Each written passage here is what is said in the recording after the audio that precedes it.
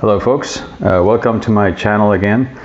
So today we're going to talk about the mathematics of the losing cycle.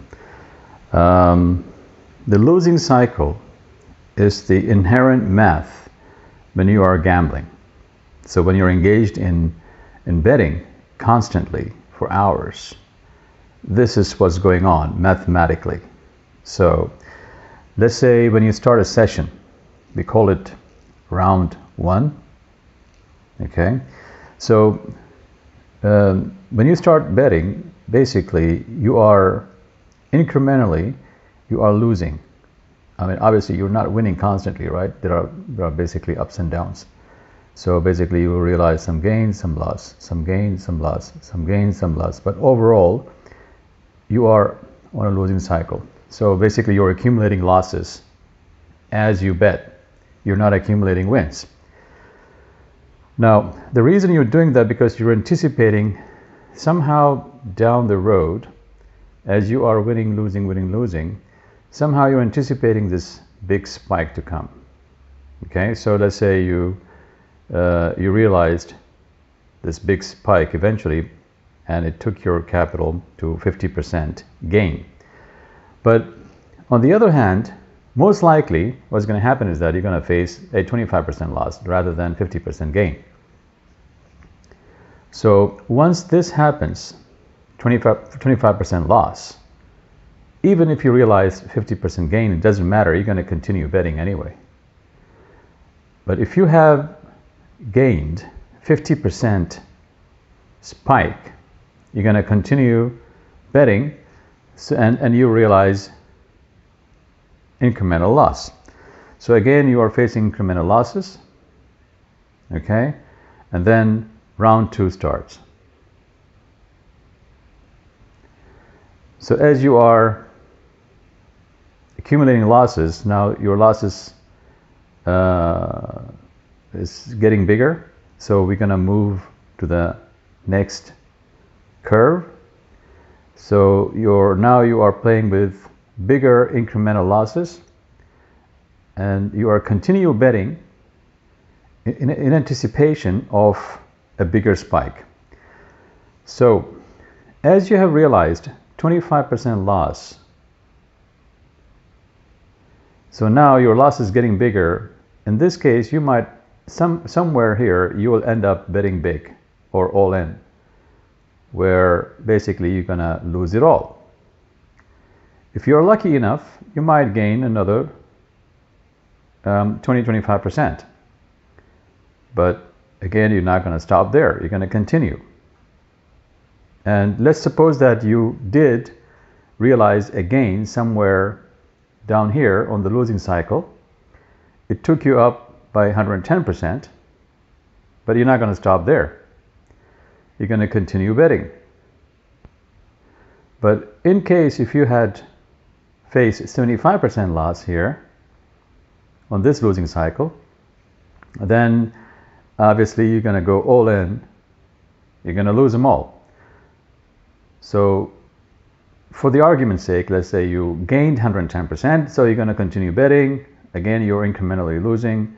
So you are getting frustrated because you just gained 110%, but you want to continue betting. And then that takes you to the next level of the losing cycle, round three.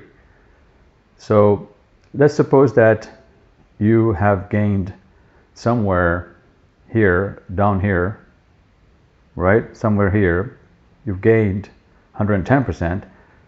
That's more likely you are sitting on the peak right now. Since you continue betting, it took you to the round three. On round three, since you're playing with the peak of the gain, now you're sitting on the peak, and due to your continuous betting, okay, you're incrementally losing again. As you are betting on the third round, obviously, the luck doesn't strike twice or three times. They do, but most likely won't. So basically, you might face some small incremental gains, like maybe 20-25%. But what's going to happen here is that you become more aggressive in betting. So you're going to bet bigger and bigger and bigger. So on this round, most likely you're going to lose it all. That's minus 200%. So this is the mathematics of the losing cycle when you are betting. So I created this video to explain what is a losing cycle and what's going on when you are betting. So basically, it's not a winning system, it's a losing system. So it's not a winning cycle, okay? So inherently, the math is constructed as a losing cycle when you are gambling. So you have to understand that you are riding a losing cycle in multiple levels. And what's going on is that you're just betting in a very highly volatile fashion. So initially, you might be betting here in a small volatility because you just started. And then you might realize some gains. And then you might think that, okay, well, I can bet bigger and benefit from the spikes. So you end up betting bigger, in round 2 and much bigger in round 3 until you face a loss. Now, obviously, if you can get out somewhere here, that would be great, but that won't happen because when you're gambling, any gains, is considered as a redemption to your risk taking, and you just continue betting more and more in expectation to redeem much higher capital. So basically, you just go into several layers of losing capital, losing cycle until you lose them all. So this is why it's not. There's no point of playing this game, in the first place, guys. I mean, it's just it's a losing cycle. That's what I'm trying to say. That there's no point of riding this, as a game of chance.